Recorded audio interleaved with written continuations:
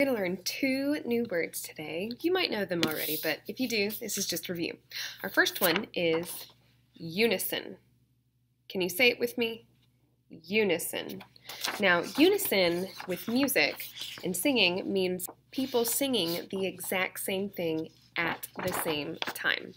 So, like happy birthday, when you all sing at a birthday party or to someone with your family. If we all were to sing Old MacDonald Had a Farm together, that would be in unison because everyone is singing the same part, one part. Kind of like when we did the wash your hands, the very beginning of the year, the wash your hand video. Before we did the challenge, we sang it all by ourselves together. So that was unison.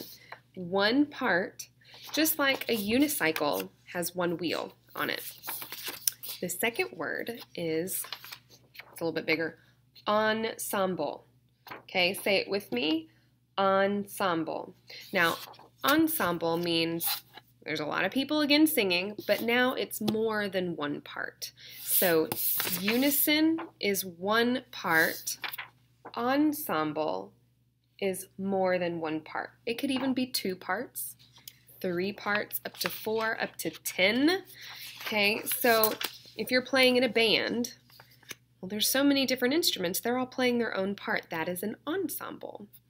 If you are singing, we're all singing together the school song, or we're even saying the pledges together like we do in the morning, that's all in unison. Okay, so our two new words for today.